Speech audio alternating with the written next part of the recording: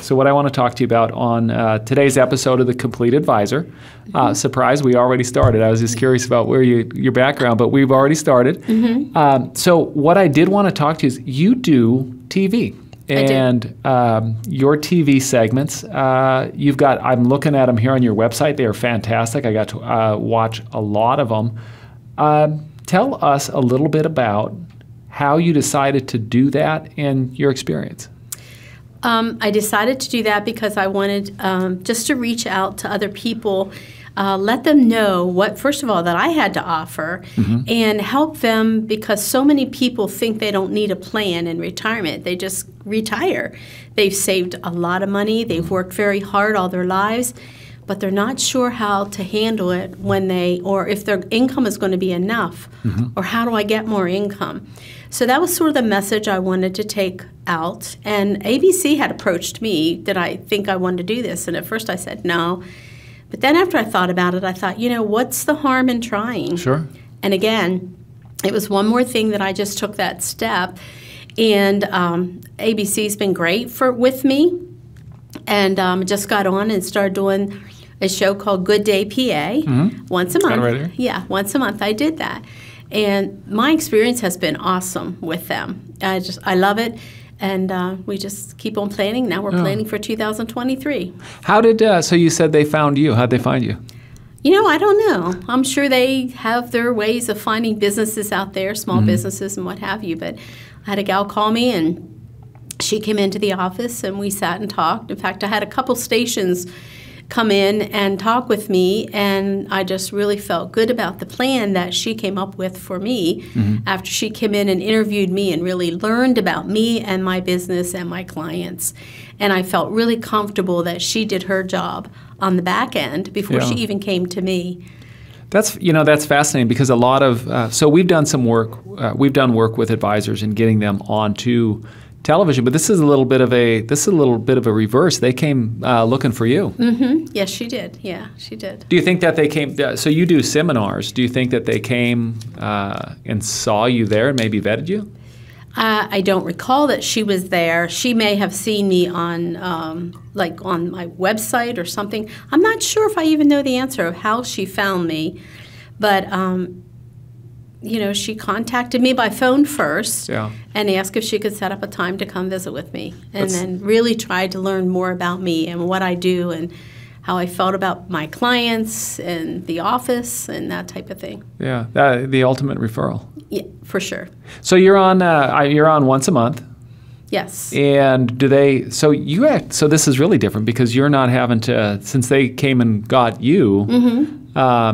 This is this a freebie then, or no? I pay. Okay. I also run quite a few commercials with them on top of the Good Day PA. So, but no, I pay for that. Gotcha. So what kind of response are you able to?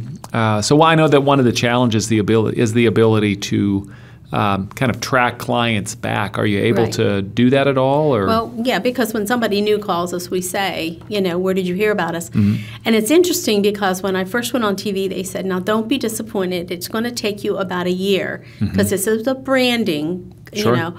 And so I accepted that, and I had my mindset that after the first time I was on Good Day, before I got back to the office, I had a couple people already call, and that they wanted to come in and see me, which was awesome. Yeah. And so that happens occasionally, you know, like 2 or 3 people may call before I get back to the office wanting what I offered on the ABC or on the Good Day PA. Yeah. Do you get a lot? So you do dinner seminars, right? I do. Yeah. Okay. Do you get a lot? I mean, the street cred right off that, when you're introducing yourself and saying, you know, you may have seen me on. If I look familiar, maybe. Yeah. You know. You do autographs on apps. Oh yeah, right. Yeah, on apps. You're right. But so that credibility has got to be fantastic. It is, and it's really cool, because I was at a major store shopping one day for clothing, you know, just in a clothing store, and I had a lady come over, and she turned her head to me. She says, "You're June." I said, "I am. Should I know you?" "Oh no, I saw you on TV." And about 3 weeks ago, my husband and I were out to dinner, and a lady was sitting sort of out here. I was behind there on a table, and she kept looking back at me, and I thought, I don't know her. And she turned around and she says, I know you. I saw you on TV. So when you see that kind of response, you know it's working. So I'm sorry, and when did you start doing it? It's a year ago, November. So I've been doing it since November of 2021. Oh, gosh. And I've done it every month since then. Nice. Yeah. Do you do you see yourself continuing to do it? Absolutely. I have a meeting as soon as I get back home. I have a meeting with the gal. 2 people are coming over, and we're going to set up our schedule for 2023. Oh, that's neat. So are you setting up the topics, or are they? I give them the topics. Like about 2 weeks before I go on Good Day, I'll send them bullet points that I want to talk about, and then they ask me questions about that, and that's how we go about it. And that's a Good Day. So I'm assuming that's like a morning show, right? Like it is. It comes on at 10, and then they redo it again in the evening, and then a couple of times a year. I think it's every quarter. I do one in the evening as well. And I'm the only financial planner on that whole. It's a whole hour that they do, and then they give me a segment for my financial planning. I have one coming up with that in December. I pre-tape those, so. Yeah, the time looks great. It looks like you get a nice chunk of time here, because I'm looking at 4 minutes, three. 4 minutes is usually about right around what I get. That is fantastic. Yeah. And the topics, I mean, these are great topics: retirement planning basics, guidance on the Secure Act, women's financial literacy, very important, life changes in retirement, that's a big one we always forget, and the health check. There is fascinating topics here. So what advice would you give to anybody that was pondering doing television?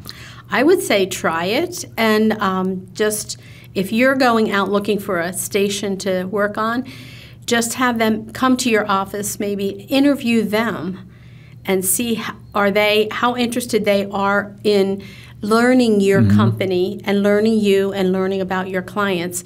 Because with that, you can work as a team with that person to make things run very well. Yeah. Are you able to, you've got them on your site, which great website, by the way. That's not your dog, is it? Or is that just a... The dog? You mean the looks like a pug. Oh, the pug? Yeah.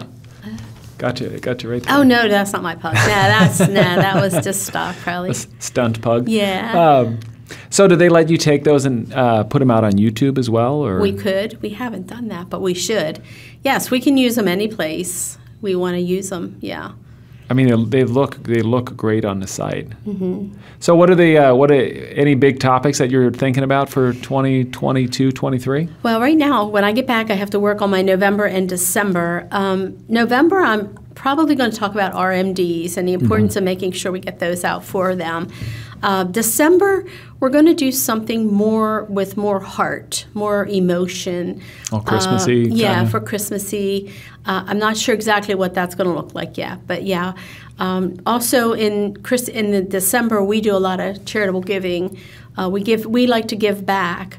And like last year, we did the food bank. ABC even came out and filmed my team working at the food bank. I'm sorry. And then we did a Christmas party at the Bethesda Mission, which is a women and children's mission, homeless people.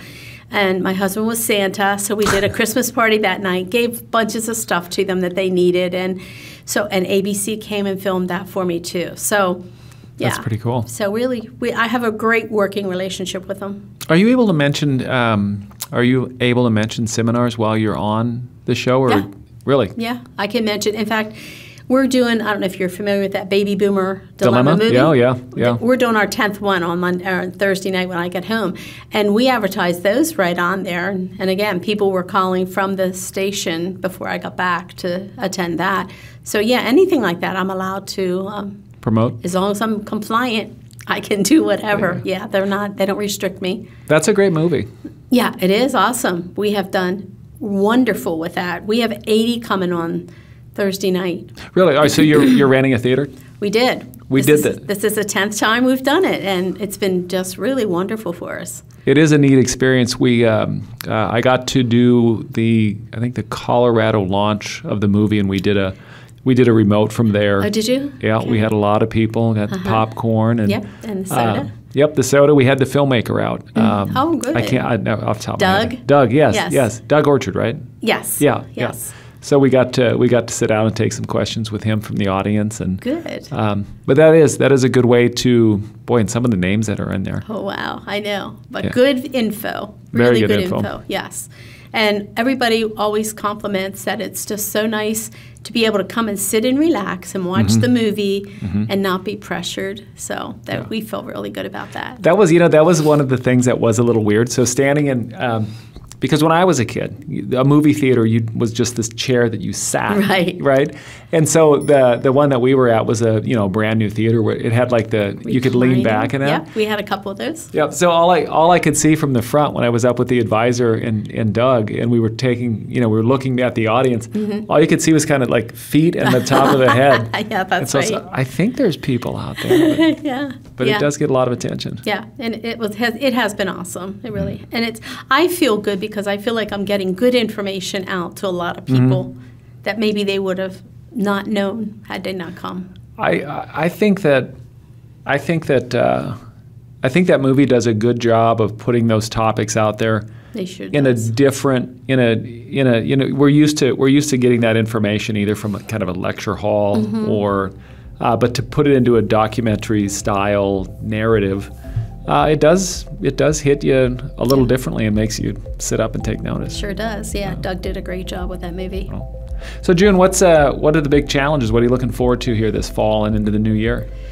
Well, just seeing clients, getting the information out for them, helping people have confidence in their retirement and living out the life that they want in retirement, and then also creating a legacy for their children. Yeah. That's a big issue with a lot of folks. This podcast is for financial professional use only and not for use with the general public. The information provided is the exclusive property of Creative One and is protected by copyright and other intellectual property laws of the United States. This material has been prepared for informational and educational purposes only. It is not intended to provide, and should not be relied upon for, accounting, legal, tax or investment advice. Creative One is not responsible for the results of programs discussed on this podcast or any liability stemming from the use of it.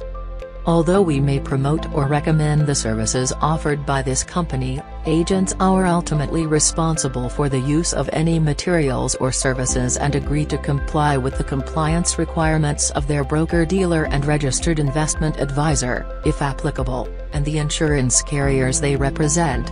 Copyright 2022, Creative One Marketing Corporation.